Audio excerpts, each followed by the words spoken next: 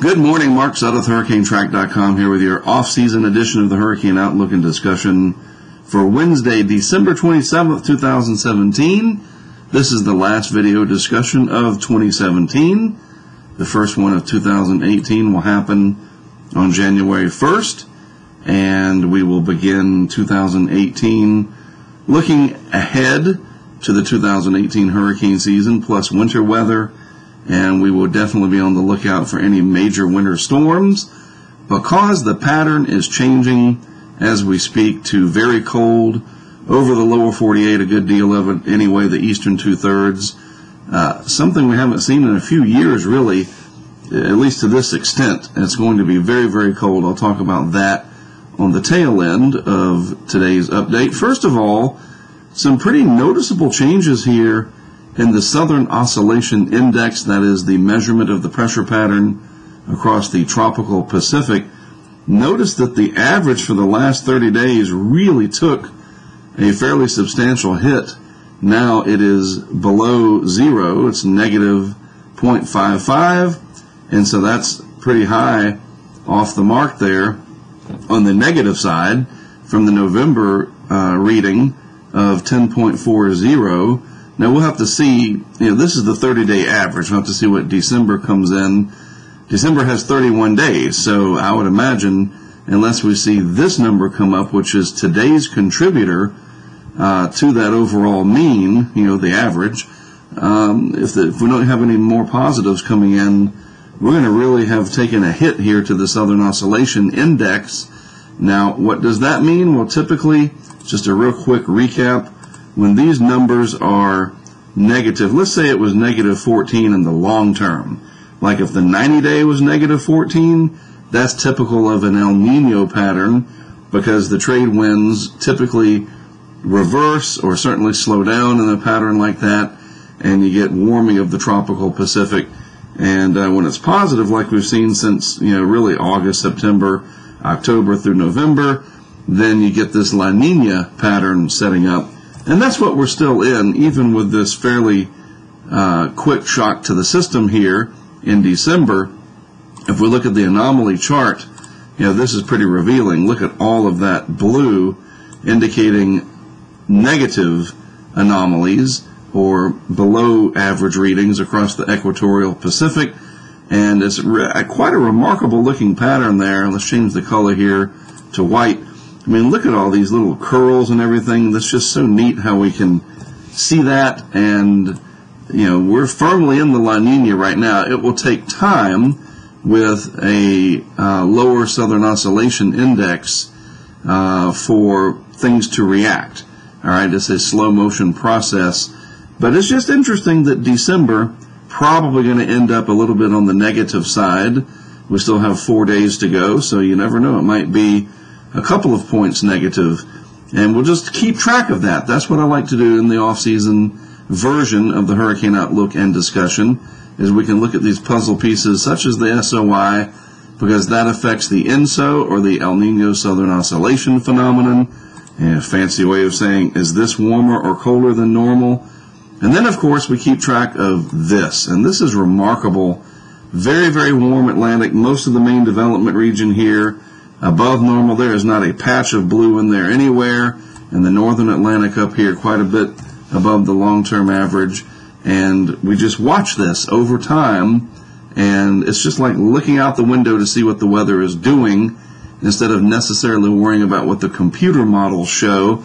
And even though I'm going to show you that in just a second, sometimes the models just aren't that helpful when you're talking about several months down the road. I mean, come on, sometimes you can't even rely on a 2, 3, or 4 day out in the future weather forecast. It's just the way it is. The atmosphere is chaotic.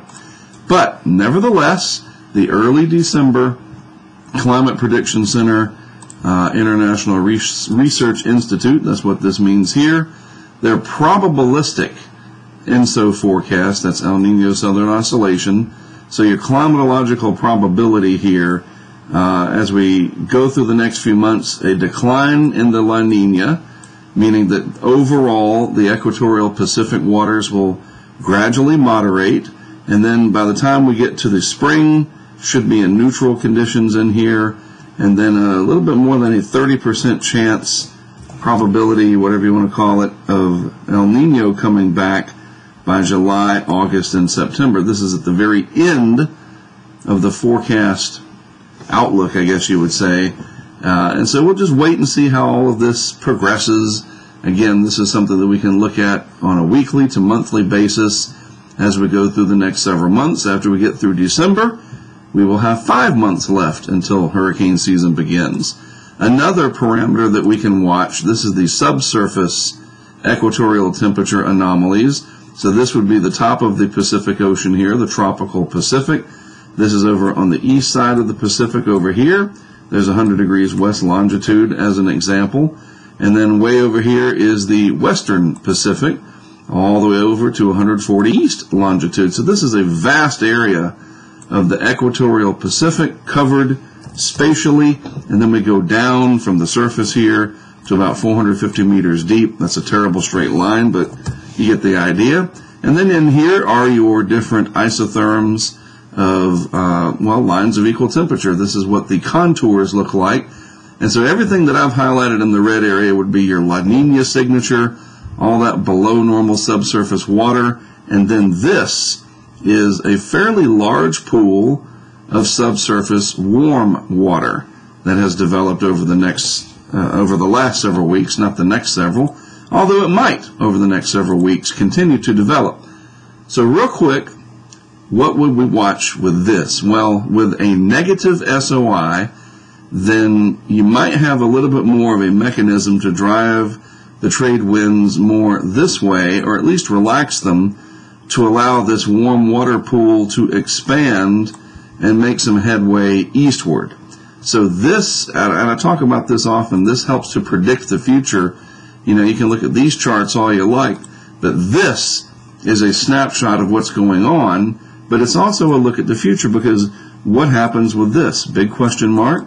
And what happens with this? And with a negative SOI, if that sustains, then this starts to make headway more towards the east. You erode this large area of cold, and you start to change the pattern in the tropical Pacific. There's no way to know with any certainty whatsoever if we're going to be headed towards an El Nino. I doubt it. That usually doesn't happen right after a pretty solid La Nina. More than likely, just looking back at history, warm neutral conditions next summer, that's probably what will happen, at least going back on what we've seen in the past. So we'll just wait and see. But this is a chart that we can track and keep up with over the next several weeks and months. And I think the biggest thing, obviously, is let's see what happens with this warm pool and how much progress does it make. Does it get reinforced with more warming over here, or is this all there is? And that's what we saw last year. A warm pool like this developed. A lot of people thought, here it comes, another El Nino, and it kind of came over and dissipated, and there was nothing following it. And now look what we've got. We have a La Nina. I'm just saying. All right, actual sea surface temperatures. Now this is going to be fascinating to watch over the next couple of weeks or so. This is today's update. Here is your 80 degree Fahrenheit line, or 26 degrees Celsius. So, the loop current in the southeast Gulf of Mexico is still quite warm. Your shelf water up here very cold relative to what you're used to anyway, especially in the summer. Now, with this massive blast of Arctic air that's coming down, you're going to get a lot of cold air advection over the Gulf of Mexico, meaning that the cold air is literally going to just spill in like molasses or very thick syrup spilled on the kitchen table, and it just spreads out. Well, that's what's going to happen. This cold air is going to bleed down into the Gulf. We're going to push a front, an Arctic front, all the way down. So let's see what this looks like in about a week. You're going to notice some pretty big changes, especially up here in the northern Gulf over the more sensitive shelf water areas. And the same will hold true here off the east coast. Very warm water temperatures here. In the Gulf Stream area, there's even an 80 degree isotherm right there, 26 Celsius or so, right off the coast of South Carolina and Georgia. And, even the Gulf Stream out here, pretty warm, 24, 25 Celsius. And here, too, watch as the cold air comes off the continent and kind of pushes this farther out, you're going to see a change in this over the coming days. And it's interesting, if we go back and look at the anomalies, very, very warm water here off the East Coast relative to average. All this cold water, all this dynamics in the atmosphere setting up, yet we have not had a major winter storm per se, at least for the East Coast cities, the big ones. Erie, Pennsylvania would argue against that, but that's lake effect snow, a little different. But we haven't had a big blockbuster, where you had a clipper system come out, develop off the Carolinas, and then come up the East Coast, delivering, 30 inches of snow and 80-mile-an-hour winds somewhere. We haven't had that yet. And I just have to think, with all that warm water, relative to average, it's way above normal, and this Arctic air that's coming in, that somewhere in this region is going to get a big winter storm before the mid part of January. You would just think that would happen. But maybe it won't. We shall see. So let's move out of the tropics talk, so to speak, and look at lower 48 weather. Check this out. This is the snapshot here as of 7 a.m. Central Time of actual temperatures. These are your observed temps up here in the Dakotas and Minnesota. Minus 20s and, oh man, look at that right there. Pass. Minus 31. No, thank you. I like dynamic weather. When it's sunny, if it's July or August or whatever and you're out on the beach, you like it sunny, at least me. But when there's a big thunderstorm, hurricanes are exciting. That doesn't mean that they're good, but they are inherently different and exciting. They're very dynamic. A blizzard is very exciting and dynamic. And I guess you could say that minus 26 and whatever is dynamic temperature-wise, but no thank you. 2 degrees in Illinois, okay, that's cold. Yeah. 21, I'll take a 21. Okay, 21 degrees I can handle, at least if it's, snowing 2 inches an hour and the wind is blowing and the sea spray is spraying. That's exciting. But when it's, minus 31 and clear skies, yuck. That's just horrible. Anyway, I went on a tangent there of, oh, look at that, minus 38 up here in Canada. Are you kidding me? That is just insane. The Arctic air is here across a good part of this area, and like I said, it's just going to drain south, and it's going to push more south than east in this particular pattern. And there's going to be areas down here along the Gulf Coast that are going to have some massive hard freeze problems. And this is going to be very serious, so kind of putting the serious hat on here. Really, this is a big-time weather event. Temperatures, you don't think about that. When it gets really hot, I guess you do, but now it's going to be really cold, and colder than we've seen in a few years, and so people need to be ready for that. You really do. Animals, your equipment, whatever, your pipes, anything you need to do to mitigate against damage from cold. Yes, cold. It's coming, so be ready for that. A good source of information, just like I always point out during hurricane season, weather.gov. You want to try to understand, what's going to happen? How cold is it going to get? What can I expect? There's weather apps, there's weather on television, weather on Twitter, social media weather, and yes, there is plenty of weather fake news out there, people just putting info out there for clicks and likes and shares and all kinds of sensationalism, but the Weather Service is very objective, so go to weather.gov, put in your zip code, and just as an example, put in mine in Wilmington, North Carolina, and you get a good return page of what to expect. All right, so with this cold coming, we don't have any particular watches and warnings, which will be listed in here in red, but this will really help you. All right, so, it's been a few years. Seriously, people might be laughing. It's a big deal. It's just going to be cold. It's winter. Yes. But for the last several years, 14, 15, 16, into the winter of 17, now we're going into the winter of 17, 18, really since 2013, after that year, we really didn't have very much in the way of brutal cold. Well, in 2015, it was up in New England, but in terms of this widespread nature like we're seeing now, no, it's been a while. So this is what the pattern looks like. All right, here's the lower 48, east coast of the U.S., there's North Carolina, Florida, and here's the west coast, British Columbia, California, and the Baja of the Baja Peninsula. And you're safe down here in the Bahamas and the Greater Antilles, Jamaica, all that. Okay, you're good. It'll be a little cooler after this, but at least it's still in the 70s and 80s. So this is what the pattern looks like now. You can see this is the 500 millibar chart. Nothing but giant troughiness and low pressure up here all over most of the eastern two-thirds of the lower 48. And if I put this into motion over the next 7 days, I promise, there it is. This is how it evolves. Look at that. Just low pressure, troughiness, northwest flow, draining that cold air down into the lower 48. Yuck. And it's interesting because I don't see any major winter storms coming out of this in this pattern. See, we rewind it, do it again. Lots of energy and vorticity and potential energy with all this coloring that you see. And, but none of it ever bundles. Remember, we talk about that in the tropics.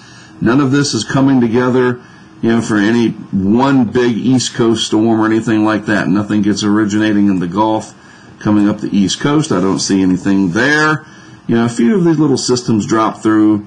And certainly the lake effect snow machine is going to be in massive overdrive up here in the Great Lakes, obviously, but no concentrated areas of energy making their way up the East Coast. You would think sometime in this pattern that will change. And this is what it looks like a week out, January the 3rd, 2018. A little bit of jet stream energy down here. Some impulses, maybe this will do something. We'll have to see. But that's what we'll talk about on Monday, next Monday, a few days from now, right? All right, that's it. Again, this is what we do in the off season, to take a look at things that we watch for the upcoming hurricane season, those larger puzzle pieces, and then a look at lower 48 weather with the eyes really being on, will there be a big East Coast winter storm? Because from time to time, I will go out and we test equipment. Maybe there's some new things we want to try out. And it just keeps me on my game. Winter storms are kind of the second cousin to hurricanes. I mean, they're not related in any way, obviously, but they're all, weather. And that's what I try to keep an eye out for.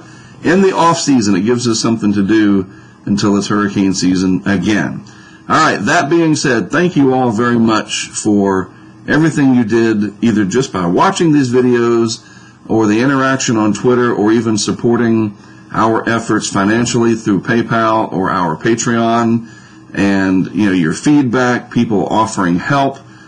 Everybody contributes one way or another that's a part of this, either by just visiting the website, watching the videos, and beyond. I really do appreciate it. And I'm working on, very, very detail-oriented with this, the 2017 edition of the Tracking the Hurricanes documentary. I'm going to try to get that done in January. It's going to be over 2 hours in length, and I think you're going to really, really like it.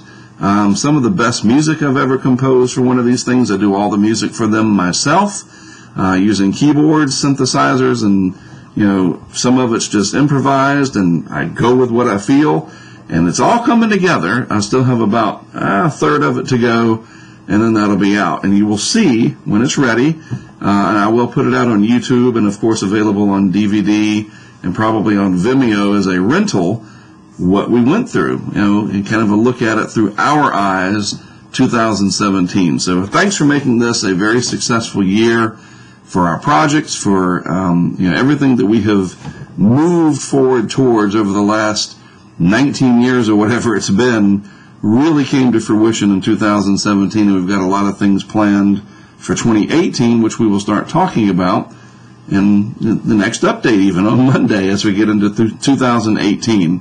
So be safe out there on all of your celebrations. We want you back to watch these updates. And it'll be here before you know it, 2018. I'll be the first to wish you a Happy New Year. Maybe not the first, but I tried anyway. And really, do take it easy out there. Be safe, and I'll talk to you again after the new year. Again, I am Mark Sudduth, HurricaneTrack.com. I appreciate you, as always, tuning in, and I'll talk to you again in 2018.